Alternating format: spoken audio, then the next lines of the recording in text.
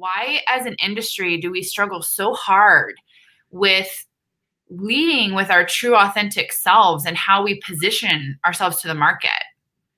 It's completely crazy. I've been, all the sort of workshops that we've been doing for the last 5 years have been all around this, around like your email newsletter.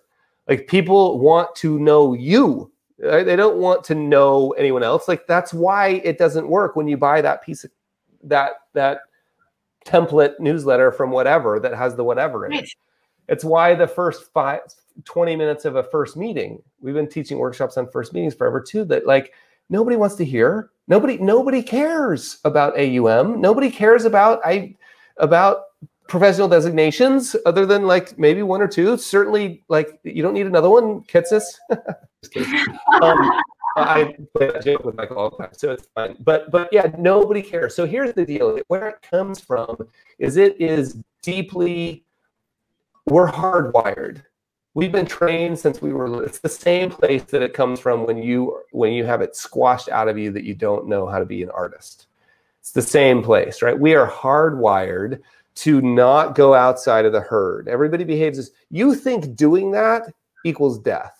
That's literally how you feel. Like, if I do this thing where I'm a little different, like what you're essentially asking people to do is stand out and be different.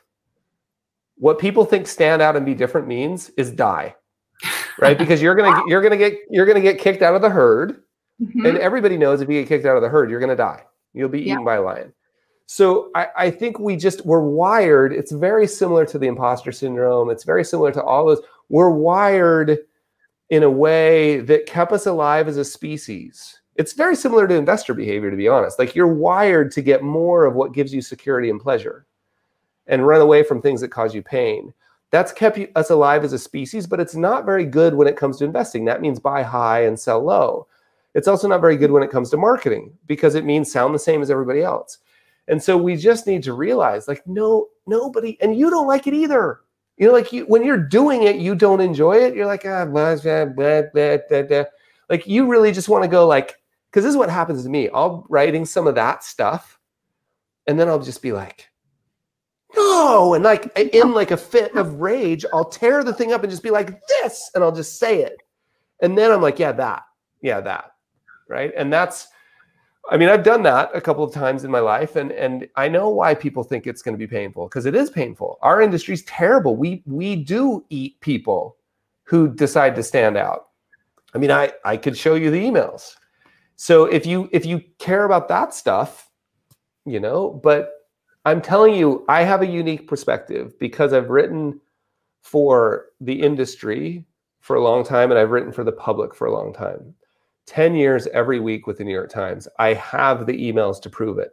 They don't want to hear that crap. They just want to work with somebody who's a human. They want you to stop using those words. They look at those websites and go, seriously? Another lighthouse? So I'm telling you, that's what they want. I'm telling you the fear. There's no lions. I mean, there's a few lions, but you're not going to die.